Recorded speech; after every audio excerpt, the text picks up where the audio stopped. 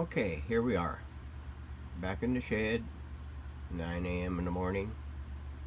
We managed getting this Westie recapped completely.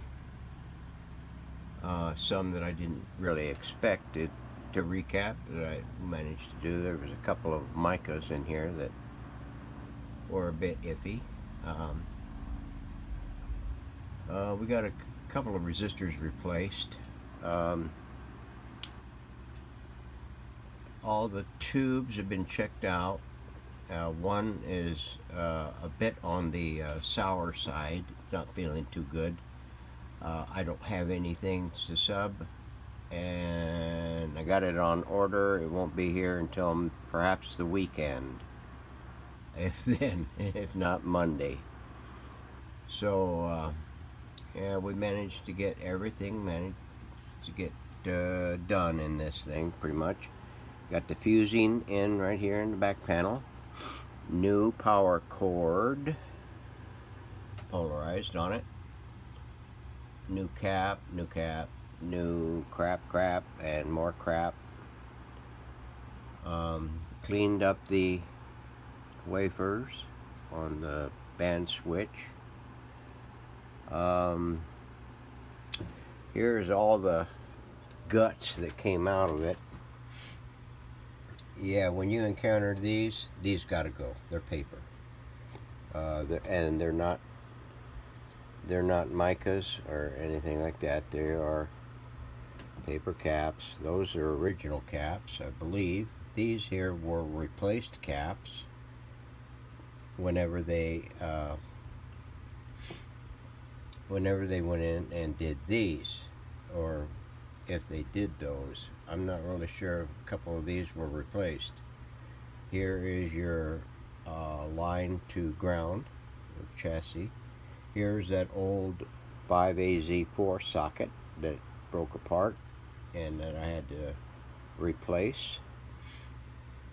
Here's a couple of micas. Now, on one of my charts it shows that if you encounter a silver dot in the first position, and if you look at it, you'll see a kind of an arrow pointing to one direction or another depending on how you're holding it. And if in the first position it's a silver, I believe it's silver, it's a paper cap, so it has to be replaced. Here is a mica, and I believe that's a mica. Yeah, it don't look silver to me. It's white. It looks white, but anyway, its value was off. What else was there? There's one of the resistors. There's another resistors. Yeah, this may look like a mica cap, but it's not. It's paper. And there's the can cap, the multi-section cap that came out of this corner here.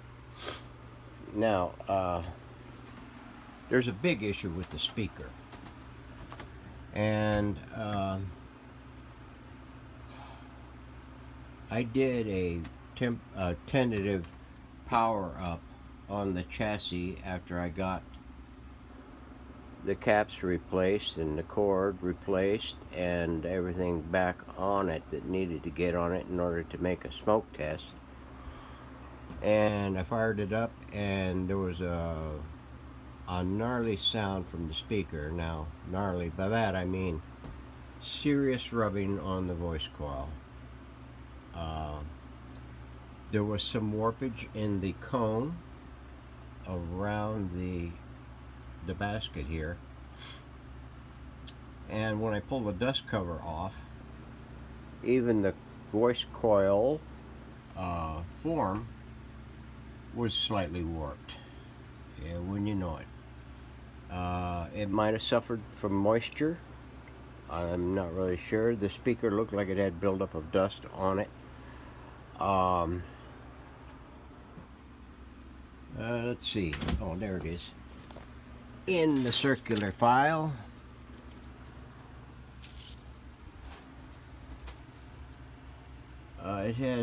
It has some, I don't know if you can tell it in this angle. Right through there. That thing is all warped up. Right through there, that is all warped up, starting to crack. So once I pull the dust cover off of it and check it real closely, yeah, I seen that it was rubbing pretty good. So I was getting some horrible sound out of it. After a little playing and everything, I managed to free it up somewhat, and I was getting a better response out of it. So this is where I took it to. I don't have any 8-inch. Everything I do is around 5 or 6 inch or 4 inch. So I had to order those, and they won't be until Monday or Tuesday, mail permitting. There's two wires on this, feeding the I believe it's the primary on the audio transformer that needed replacing because the other ones were crap. And so I did that, got that stuck up, and there is the result, all go-to glued and ready to glow. So this is sitting on the shelf waiting for its skirt. Knobs have been cleared up and they're ready to go. Now hang on and I'll flip the chassis up and we'll take a look at the top side. Okay, here's the chassis all turned up. Original tube, the new 5Y3, and these two were the missing tubes. Those are BA6s. I had to replace those. This had an original shield for the A6 tube. There was no shield for that one, and no shield. There was a shield for this one, an original shield. So I looked in my stash and I had these cone heads and figured, well, yeah, that'll snap on and in place, and it's just right for the tube. So different era, but will perform the function as good as the original. So what I did was I had more than one of those, so I put a matched pair in there and put the other in my bag of tricks. The chassis has all been refinished in my typical finish style, cleared. There's my dual lamp setup for the dial, the backlit on the dial, backlight on the dial. We got new lamps everywhere. Here, there, everywhere, so beware. Let's see. Yeah, let's flip this thing around. Here we go. New decal for the serial number. Tried to match it as pretty much as possible. There's the fusing, the RCA input for the phono. I don't know if you can see it in this light. Yeah. This trimmer here was the mica was broken up, and I think this is the AM antenna trimmer, if I'm not mistaken, but I could be mistaken. You never know about me. Another Brandon when it comes to memory. So I had an adjustable trimmer in my stash that I removed some wafers in it, and in there they had a number for each wafer. They had a mica or some sort of chingus in there, and I just bagged one and stuck it back in this thing. So we'll check that out. This here is your antenna, the AM loop connection. This will get cleaned up whenever I get ready to put this back into operation and into the cabinet. So we're ready for the next level stuff on this. As soon as I get the stuff in to wind this up, I can get an alignment performed on it, and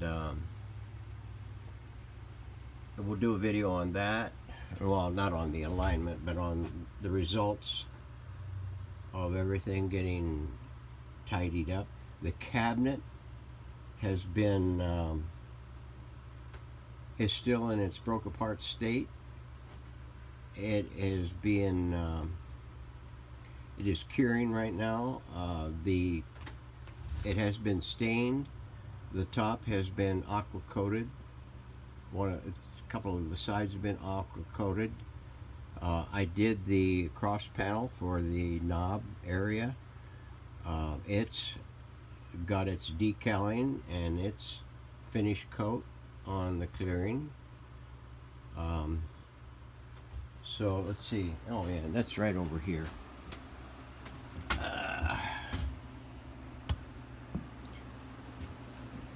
That is going to be the natural look of the wood, pretty much.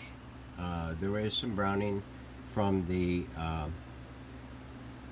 dark color that they used on the thing. Like, I would have had to sand probably 1/8 of an inch off of this off of everything in order to remove all the darkness from the wood.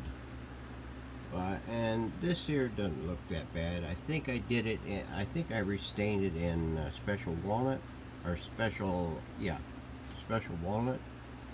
The top is done in red mahogany and special walnut, and just about everything else is done with that.